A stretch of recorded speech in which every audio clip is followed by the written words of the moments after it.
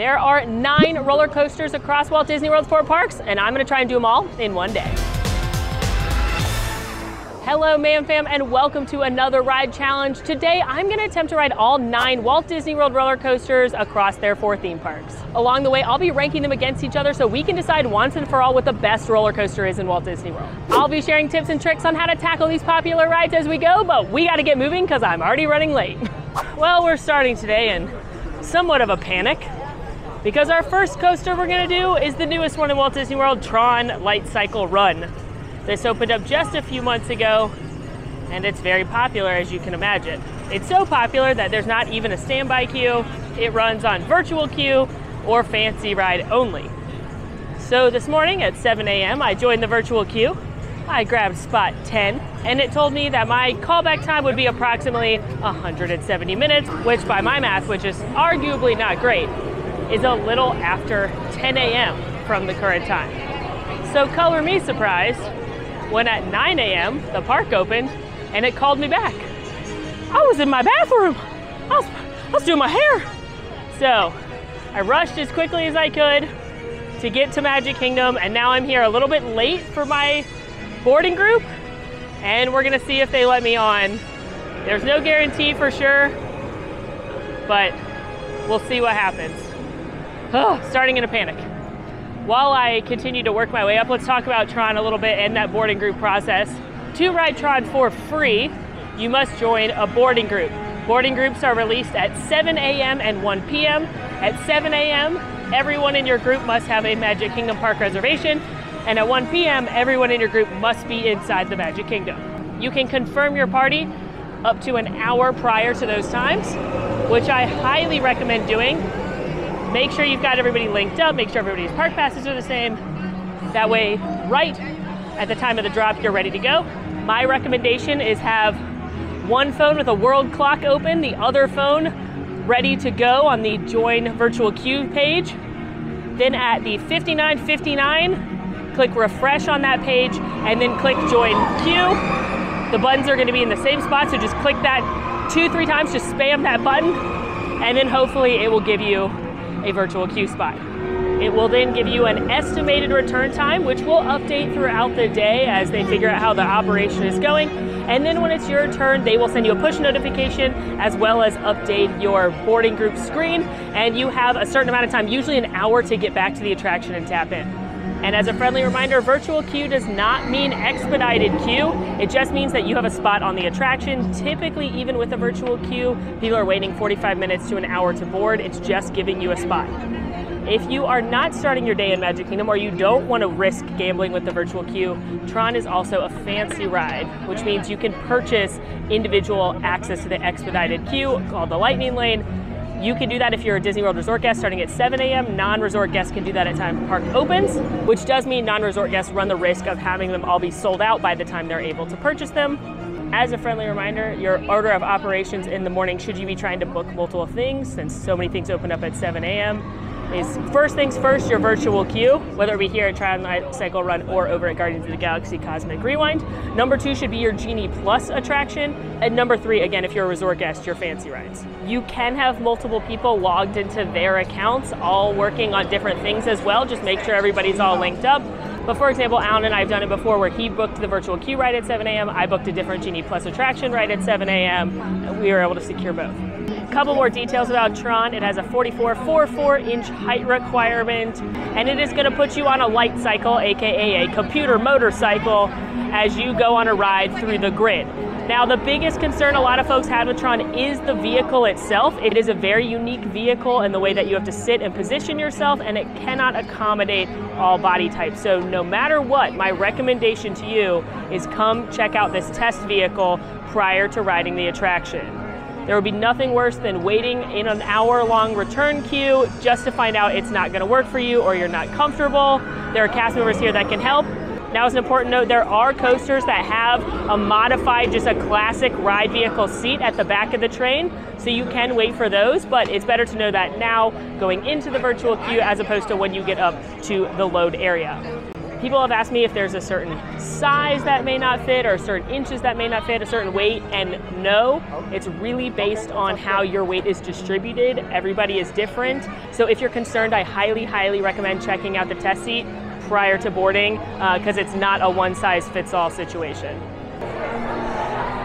Great success. Initially when I tapped at the touch point, it went blue, which means no entry, but I explained to the cast member that I was called back more than an hour before my estimated time, and I showed her the screenshots, and I was very polite, and she made an exception and allowed me in. So as always, be nice to cast members. They hold all the power. Also, please do not take this as me saying you can be late to your Tron return times. If you're in the park when it gets called, you should do your best to head over here as quickly as possible because they absolutely will turn you away. I've seen them turn away people before that are super, super late. But if you get in a situation that's unavoidable, be polite to the cast members, be nice to the cast members, and they may be able to make an accommodation.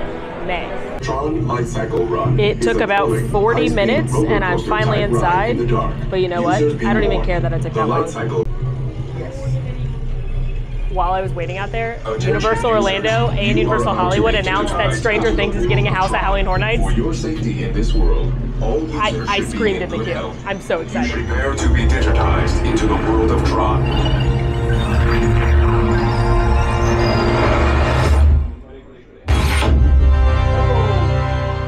That is for sure the coolest part of this queue. And if you do use the lightning lane, you don't skip that. So I would recommend using a lightning lane here, just because again, it's gonna take me probably an hour to get on this attraction. And you don't miss much because this queue beyond that reveal isn't super, super exciting. I know lightning lanes cost money, so that can add up quick, but if you're debating between the two, I personally prefer a lightning lane here. It's been almost an hour in the queue and I'm almost to the lockers. Similar to roller coasters over at Universal, you have to put things in a locker prior to boarding, things like backpacks, ears, glasses. There is a small compartment in the front of the Lightcycle that you can put things like phones, but the majority of your stuff needs to go in a locker, and you need to remember which number you have because that's the one you're going to open up when you get back.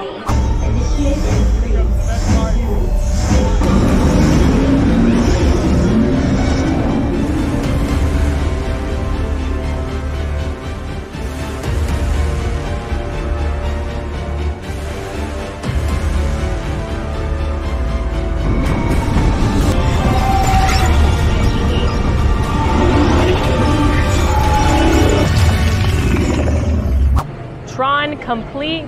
From the time I got into the virtual queue to now, it was an hour and 15 minutes. So that's what I mean when I say that getting a virtual queue spot is not expedited. You're still probably gonna wait. I've waited at least 45 minutes every time I've done the virtual queue. So just keep that in mind. If you want an expedited wait, again, you're gonna have to purchase that fancy ride. Now, as we go throughout this adventure today, I will be ranking all of the coasters on 2 different scales. First of all, the thrill scale. How intense is this attraction? How does it stack up to the other thrills? Now keep in mind the thrill ranking is compared Disney to Disney. This is not thrills compared to Universal or Six Flags or Cedar Point or anywhere else where you may do more intense coasters.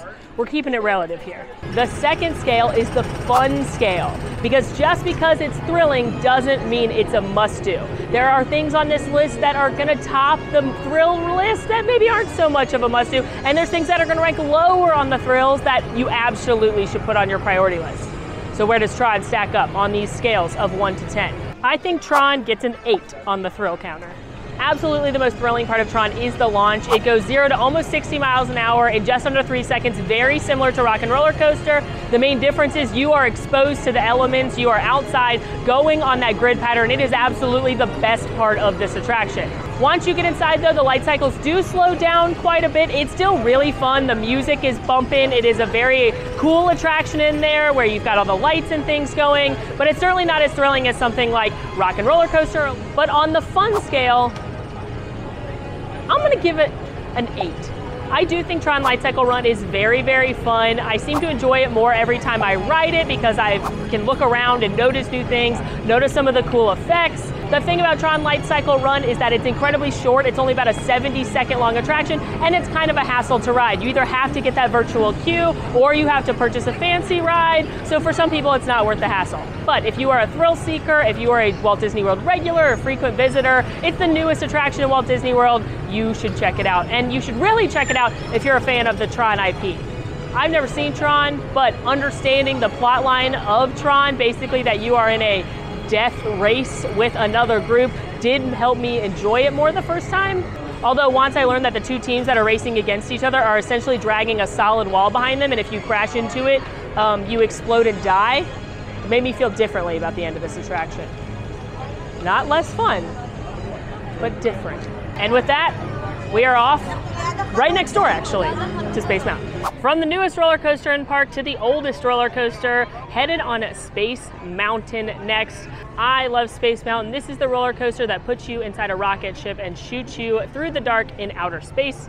It's got a 44.44-inch height requirement, and it is incredibly popular, and it has been ever since it opened in 1975. Clearly, I'm using a lightning lane here. I purchased Genie Plus for the day. The first thing I booked was Slinky Dog Dash over at Hollywood Studios, and the second thing I booked, once that 120 minutes was up, was Space Mountain.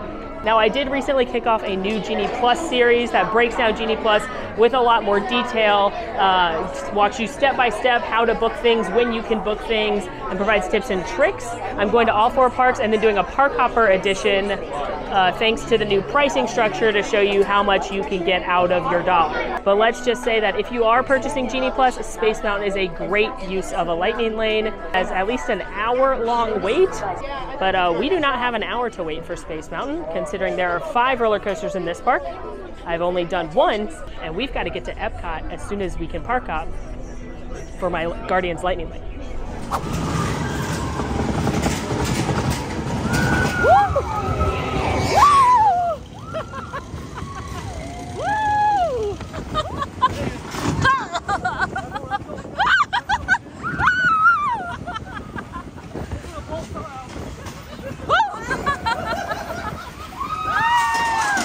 Boss Mountain complete. Now, little Space Mountain pro tip. It kind of has a single rider line. Everyone enters through the same place, but up at the top, when you touch the second tap point, if you let the cast member know that you are a solo rider, they'll route you around the rest of the folks waiting to board rockets, and then they'll fit you into a single seat. It probably saved me, I don't know, 6, 7, 8 minutes, which isn't a ton of time, and it's obviously more fun to ride with your friends and family that you came with. But if you're already alone, why not? But a lot of people don't realize you can do that. The moral of the story is, I love Space Mountain. It's one of my favorite rides of all time. I think it is such an iconic Disney attraction, but it's not as thrilling as a lot of things we're gonna do today. On the Disney thrill counter, I'm giving Space Mountain a 7. I have a whole point lower than Tron. For starters, Space Mountain doesn't even go 30 miles an hour. It goes just under 29 miles an hour, but it feels a lot faster because you're mostly in the dark. There's also not any big drops. There's not a big launch. However, being in the dark and not knowing where you're going is pretty thrilling. So I would say, prior to Tron, this was definitely the most thrilling attraction in this park, and I still think it ranks in the upper half of Disney World roller coasters when it comes to thrill. But the fun scale, I gotta give it a 9. I think Space Mountain is so iconic. It's a must-do when you're in this park. It's a classic for a reason. It's been beloved again since 1975, so Space Mountain should certainly be on your to-do list. Now, headed over to Storybook Circus. Gonna knock out Goofy's Barnstormer real quick. Yes, we're counting the Barnstormer today. And then it'll be time to visit the Seven Dwarves Mine. Welcome, friends. We made it into Storybook Circus, and more specifically, the Barnstormer featuring Goofy as the Great Goofini. You are headed on an airplane with Goofy. You see here in Storybook Circus, all of our classic friends have taken on a role in the circus, and Goofy is the Great Goofini who flies. Somewhat unsuccessfully, but you know what, he tries, and that's what's important. Not using a lightning lane here, because this attraction usually doesn't have very long lines. Even today, it's a very busy day in the middle of the summer. It only has a 15-minute wait. So if you see this attraction with a 45-minute wait or longer, you should wait a little bit because it will most likely drop throughout the day. This is basically your kid's first coaster. It's super duper short. It only has a 35-inch height requirement. It's just long enough to see if your kid likes roller coasters. And it's definitely not a must-do for most people. But you know what? It's technically a roller coaster, so it's on our list today. After tapping in at Space Mountain, I booked Big Thunder Mountain Railroad. The problem, the next available time was 3:35, and I need to be long gone from this park by 3:35, so while I wait in my 15-minute queue here, I'm gonna do what I call the fiddle faddle, which is just refreshing this modify screen to see if a sooner time can come up. I saw 2:45 come up, which is definitely better. Train. I saw 2:45 come up, which is definitely better than 3:35, but still not soon enough for what we need. I'm hoping to get something before 2 o'clock. So I'm just gonna fiddle faddle for a little bit and hope to be successful.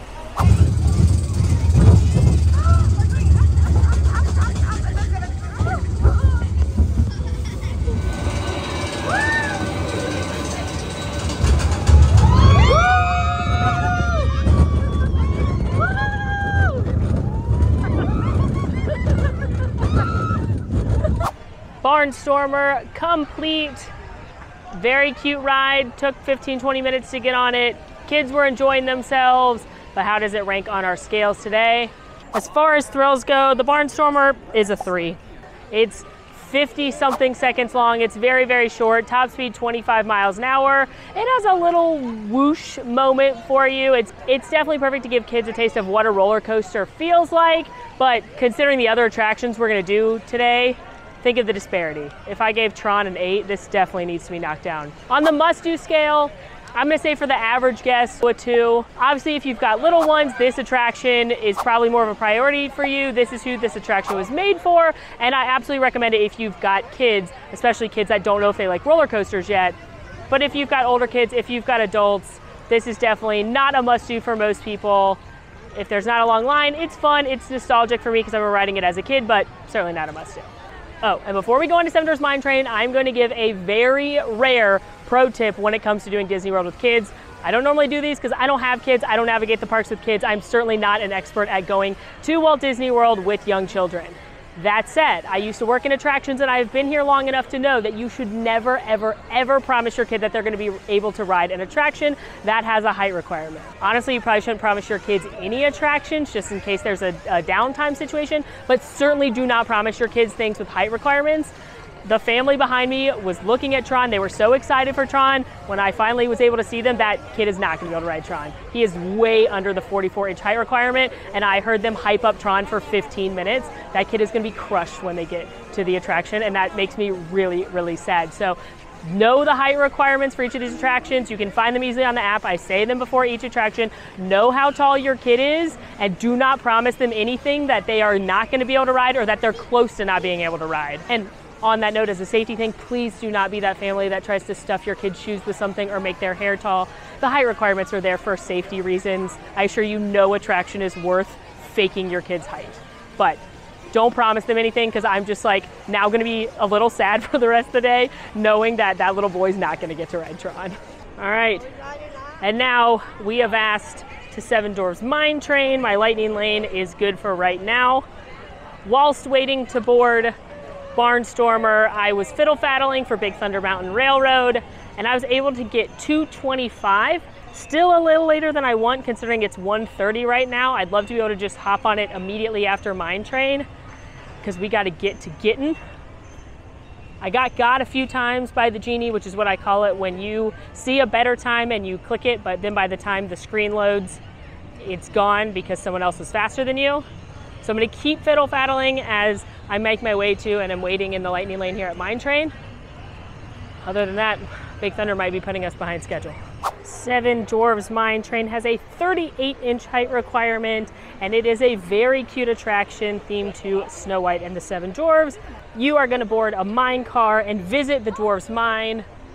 It is so cute. It's part dark ride, part roller coaster, and what I love about it is that they created a new kind of technology for the cars, so they swing back and forth like mine cars as well as going forward like a roller coaster.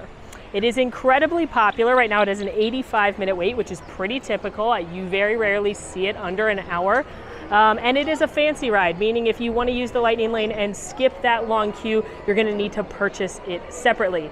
As a reminder, fancy rides are available for purchase at 7 a.m. if you are a Walt Disney World Resort guest, and at the time the park opens if you are not.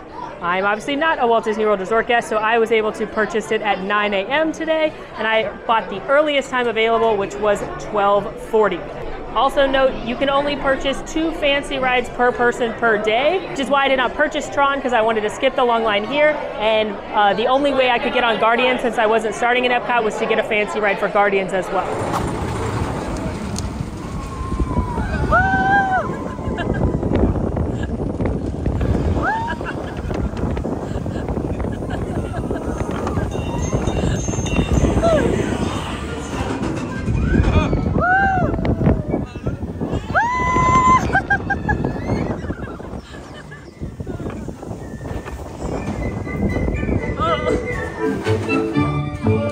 Visited the mines with the dwarfs, and you know, I gotta say, I love that attraction. Every time I ride it, I enjoy it more and more. I think it is so cute. I love the technology. I love the animatronics and the dark room scene. And I just love that it goes like this. But what to rate it? As far as the thrill ranking goes, now this one does go about 34 miles an hour, which is 5 miles an hour faster than Space Mountain. It's also about 3 minutes long, which is twice as long as Tron. Seven Dwarfs Mine Train thrill score, 4. It's like your next step up from the Barnstormer. It's certainly not as thrilling as Space Mountain or Tron or some of the other ones we're gonna do today. On the must-do factor, I'm gonna give it an 8. I think this is as much of a must-do as Tron Lightcycle Run is, for different reasons though. I think Tron is certainly more thrilling. It's the newest attraction in Walt Disney World. I love the takeoff, and the seat's very unique, and that grid part, especially at night, is incredible. But here it is a kick up from your classic Fantasyland ride. I love the dark room scene. I love the way the ride vehicles work. The animatronics are great. So yes, this one's a fancy ride. Yes, this one has a long line as well, but it's a delightful attraction. All right, it is now 2 o'clock, which means I can park hop, but obviously can't park hop till I ride our 5th coaster here, Big Thunder Mountain Railroad. Currently, my lightning lane is in about 20 minutes, which is obviously not very long at all. I'm gonna keep fiddle faddling though, just because any time saved is helpful when you have a Guardians lightning lane that starts in 15 minutes. It's fine. I did get got by the genie a few more times while waiting to board Seven Dwarfs Mine Train. My phone is running incredibly slow right now because of how hot it is. Just as a friendly reminder, when it's warm, you're probably not gonna be able to see your screen very well, and your phone may shut down because it's so warm. So just keep that in mind. Keep your phone cooled off just like you. Actual footage of my phone, which is not dead, has plenty battery of life, and it just shut off, so the heat gave my phone some well-deserved air conditioning, and now it's time to ride Big Thunder Mountain Railroad, our last coaster here in Magic Kingdom. Big Thunder Mountain Railroad has a 44.0-inch height requirement. It also is right now a 40-minute wait.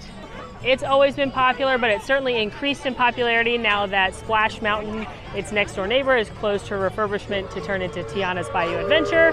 So it's certainly a good use of a lightning lane. Otherwise, it's a good one to do it in the early parts of the day. When this park opens for early theme park admission for resort guests, only Fantasyland and Tomorrowland open. So if you are a non-resort guest, it's a smart idea to go Adventureland, Frontierland first, do Jungle and this, and then Pirates. All right, and now that I've tapped in here at the wildest ride in the wilderness, I can book another lightning lane. I already have Slinky Dog locked in. I already have Cosmic Rewind locked in, but again, is a fancy ride, which means I need to think about Expedition Everest at Animal Kingdom and Rock and Roller Coaster at Hollywood Studios. I'm gonna book Rock and Roller Coaster. Both Rock and Roller Coaster and Expedition have single rider lines, which I will use. However, Rock and Roller Coaster sometimes isn't super fast. So I'm gonna book Rock and Roller Coaster, which is right now for 6:20 p.m. and then fiddle faddle to see if I can get it sooner. It just came on the loudspeaker to say that there's inclement weather approaching, and if it gets closer, they'll have to close Big Thunder Mountain Railroad because it's an outdoor attraction.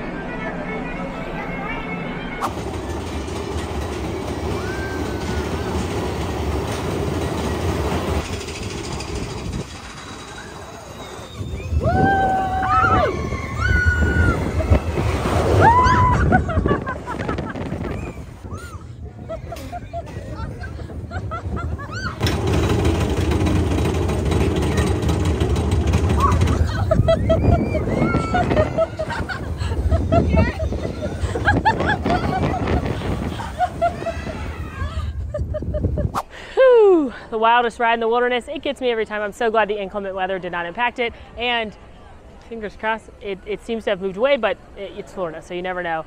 Oh my gosh, I love that attraction so much. what do I rank it? It's an easy 10 on the fun scale for me. I think this is absolutely a must-do when you are in Magic Kingdom. Everybody on the attraction is laughing and screaming. It is just such a fun ride. Yes, yes, yes, absolutely a must-do. The thrill scale, I'm gonna give it a 5. It's definitely a step up from Seven Dwarfs Mine Train, and it's definitely a step down from Space Mountain. It does depend where you sit, like most coasters. The front is much less thrilling than the back, which allows you to whip around a little bit more. I personally love the back row. Request it row 15 if you are riding. I didn't do that today because, again, we're moving quickly, but absolutely a must-do attraction. Super duper fun, and now we gotta jet out of here because we got a date with the Guardians. All right, here's the current status. There's a pirate. Hello, Captain Jack. He is likely looking for rum. I have 45 minutes to get on to Guardians before my lightning lane expires. I also have a 310 to 410 Slinky Dog Dash, and I was able to fiddle faddle my rock and roller coaster from 6 something up to 4 o'clock.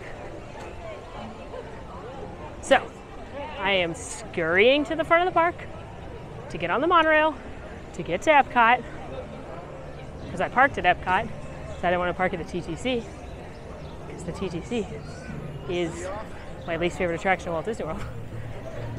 Because I knew I was ending up at Epcot anyway. And all the while, I need to pray to the rain gods that a thunderstorm doesn't come in classic Florida style, somehow, and ruin my plans for Slinky Dog Dash, Expedition Everest.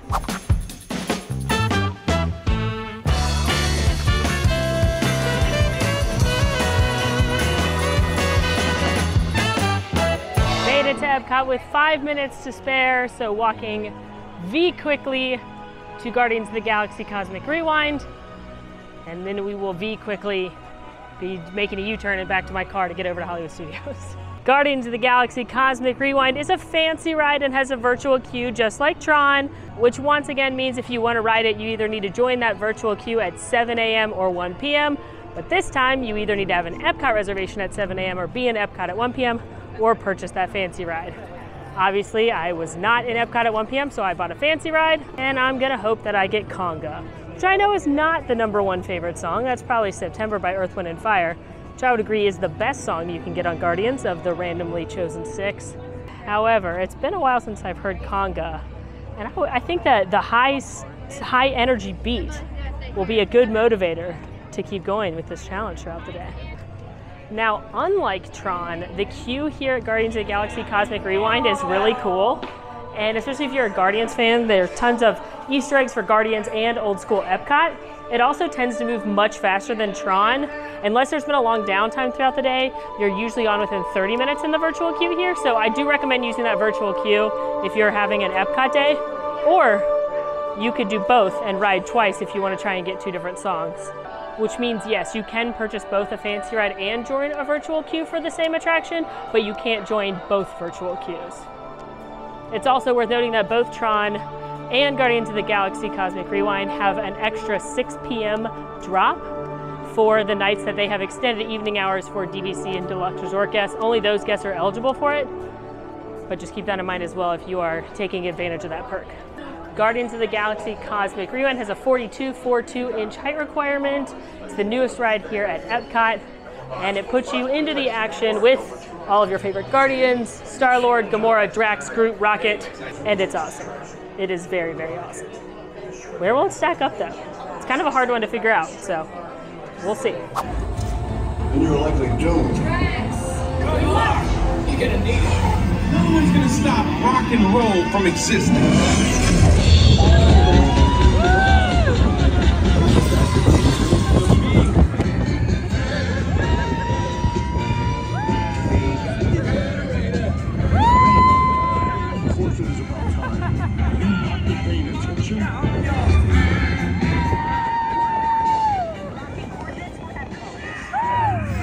Welcome to the Guardians of the Galaxy. We have no room in our ship for these new guards. Drax, it's an honorary title. They're not coming with us. I see.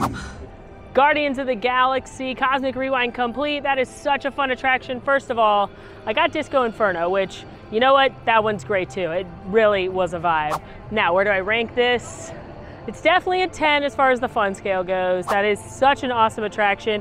It does make a good amount of people motion sick. I've never had a problem with that, but keep that in mind. It does give a lot of people the swirlies, so you may want to save it to the end of the day, or just don't eat anything right beforehand. For thrill, I'm going 8.5. I do think it's more thrilling than Tron. They both reach top speeds of 60 miles an hour, though I think you feel it a little more on Tron because you are launched quickly and are outside in the elements, but here you're launched backwards. This is also about 3.5 minutes long, which is over twice as long as Tron. You've got a good amount of the stomach in your throat feeling as you go around those curbs. Even though there's not a big drop or anything, I still think it's more thrilling than Tron, but still not as thrilling as some of the ones we have left here at Walt Disney World. Speaking of the ones we have left here at Disney World, we are running very, very close for our Slinky Dog Lightning Lane, so let's get to Hollywood Studios.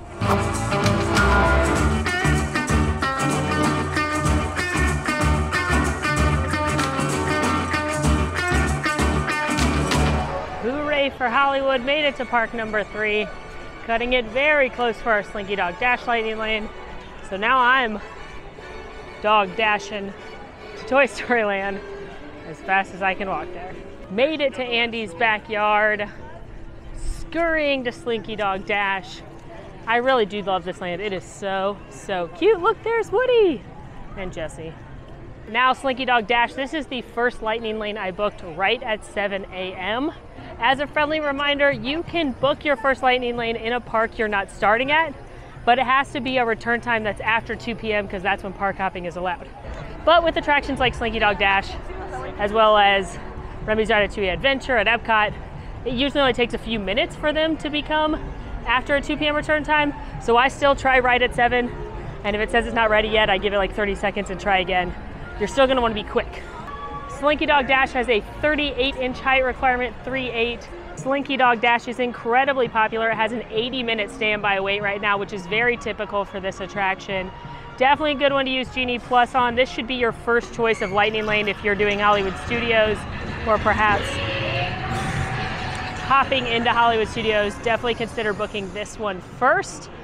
That Genie Plus series I was mentioning, the first episode I did was here at Hollywood, so you can check that out to see how to maximize Genie Plus in this park in particular. Woo!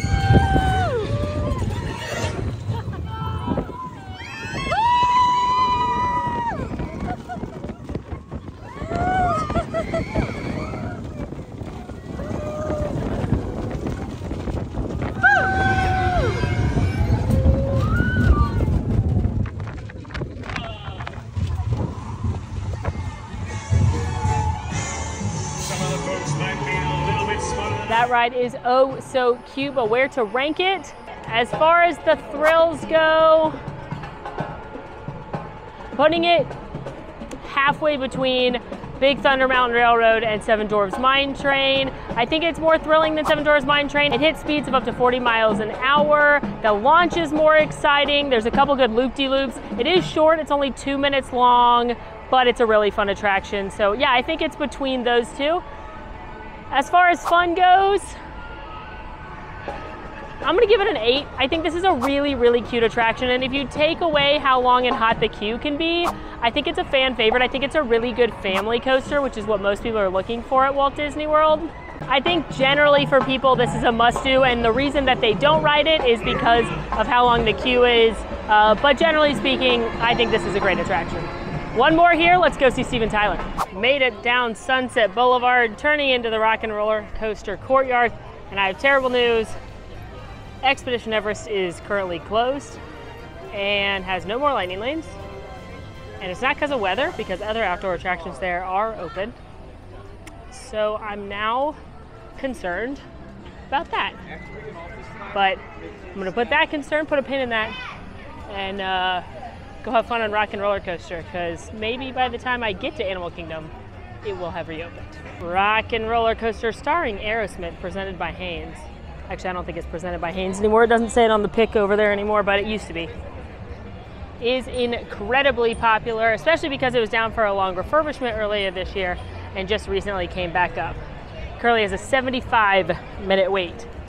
Rock and Roller Coaster has the tallest height requirement of any roller coaster on our list, 48 inches.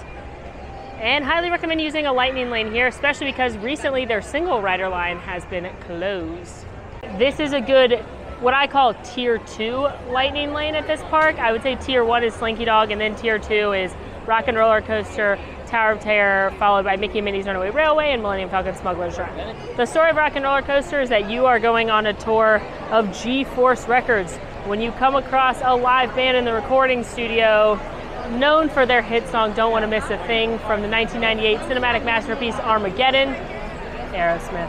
Aerosmith's manager kicks them out of the recording studio so they can go to their concert, but they want to take you with them. So they call a stretch, wait a minute, better make that a super stretch, limo to take you across town, beat the traffic, and go to the Aerosmith concert. Rock and Roller Coaster check. I haven't been on that one in a while since it was down for refurbishment. Man, that one is good. That is so good. On the thrill level, I think you got to give that a 10. As far as Walt Disney World roller coasters go, that is the most intense one. It's the only one that goes upside down. You got that 0 to just under 60 miles per hour launch in about 3 seconds. Very similar to Tron, but you immediately go into a corkscrew, double upside down, weave around a bit, and then you hit another upside down. As far as the attractions I've done today, that one is the one that most has that stomach in your mouth feeling. It is so much fun. As far as the must ride score goes, I'm gonna give it a 9. I think this is such a fun attraction. I have a great time every time I ride it. It's not super duper long. It's about 90 seconds long, which is longer than Tron. But I think the theming is more fun than Tron. I love the music. I love the rewritability of not knowing which Aerosmith song you're gonna get. I got Love in a Roller Coaster, which is my favorite one. I have a blast every time I ride this attraction, so I don't think it's a hard 10 like Guardians of the Galaxy Cosmic Rewind, but I absolutely think it's a great coaster. Now, on to Animal Kingdom, where Everest is still closed, but we're gonna go there and hope it reopens.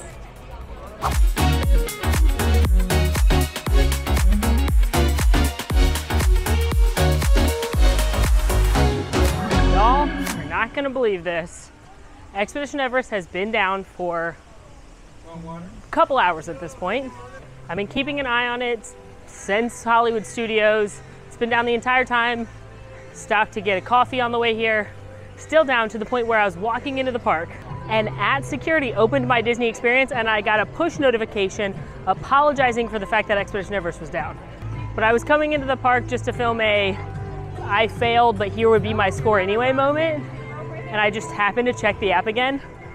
There are like 30 minutes of park time left and it just reopened. Let's go right Everest. Cannot believe they reopened it. And not only did Expedition Everest reopen, they added more lightning lanes. I went to check just to make sure my eyes had not deceived me after seeing that purple exclamation point for so long. And it said there were a few lightning lanes left for the end of the evening. So I snagged one, which is great because normally right now it would be a walk-on, and it might be, but it's got a posted 30-minute wait, which is probably because it's been down for a while, so I'm sure a lot of people want to ride it before they leave. Expedition Everest, Legend of the Forbidden Mountain TM, is one of my favorite rides in all of Walt Disney World. It is so much fun. It has a 44.44-inch height requirement, and on this attraction, you are going with Himalayan Escapes Expedition Company to journey with some old tea trains up Everest and the Forbidden Mountain when you come face to face with the legendary Yeti. Things I love about this attraction: the detail, the backstory, the fact that this is the last Disney World attraction that is not attached to IP. They should make a movie out of this one. I don't know, get Jason Momoa in it. He's everywhere right now. We love Jason Momoa. Get him in an Expedition Everest movie. I would watch it. Let me know if you would down in the comments. There we go, last Disney World coaster. Little fun fact, when you go through the Fast Pass queue, you've already booked your ticket. So you see the booking office and then you're off to grab your supplies. When you go through the standby queue, you have to go through the travel agent office because you've got to book your ticket. Here we are grabbing our supplies, which a lot of the stuff in the queue is actually from the real Everest. There's a group of people that hike up Everest every single year to collect things that other hikers leave behind. It's a group of locals to make sure it doesn't damage the wildlife and damage the mountain. Can you imagine just casually hiking up Everest as your job? I cannot.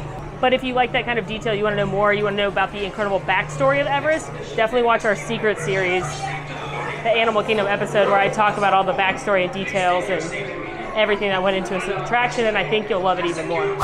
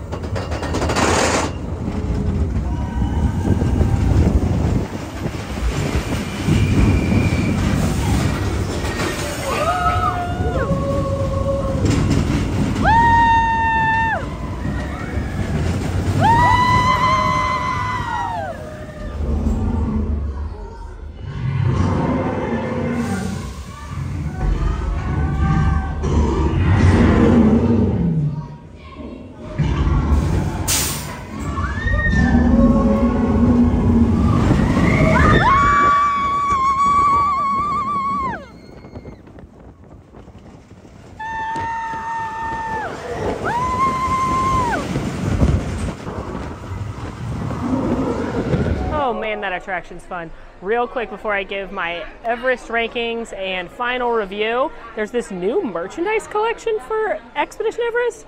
Look at this Yeti Loungefly. It is so cute. The theme is Yeti Ski School. I'm using every ounce of willpower I have not to buy it because I do not need new mugs, but there's a pullover with the Yeti skiing on it. There's the Loungefly, there's the Spirit jersey, a flat bill hat.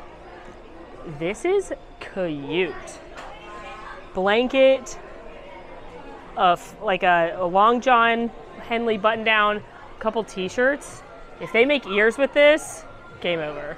Oh man, that attraction is so fun. I'm so glad it reopened. That was way more fun than just talking about it with old B-roll. For thrill, I'm gonna give it a 9.5, half a point lower than Rock and Roller Coaster. You don't go upside down, and this one tops out about 50 miles an hour versus Rock and Roller Coaster 60. However, one, it feels like you go upside down at one point. The G-forces are pretty intense when you shoot backwards, which backwards in of itself is quite thrilling. When I was younger, the first few times I rode this attraction, I swore you went upside down when you go into the mountain. You don't. When I was a cast member, I got to ride this and see the track and walk up to the top of the mountain with the lights on. The track doesn't go upside down, but it really feels intense, and you get that stomach whoop. And even a kid when I was getting off was like, "Mom, I swear we went upside down." So it feels like you go upside down even though you don't technically. It is one of the tallest attractions in Walt Disney World. This and Tower of Terror stand both a few inches taller than 199 feet tall, so certainly the tallest thing we've ridden today. It also is the biggest drop of anything we rode today, with an 80-foot drop coming out of the mountain. And then you've got those 50-degree turns. I mean, this one, along with Rock and Roller Coaster, have your stomach in your mouth feeling. It is an awesome attraction.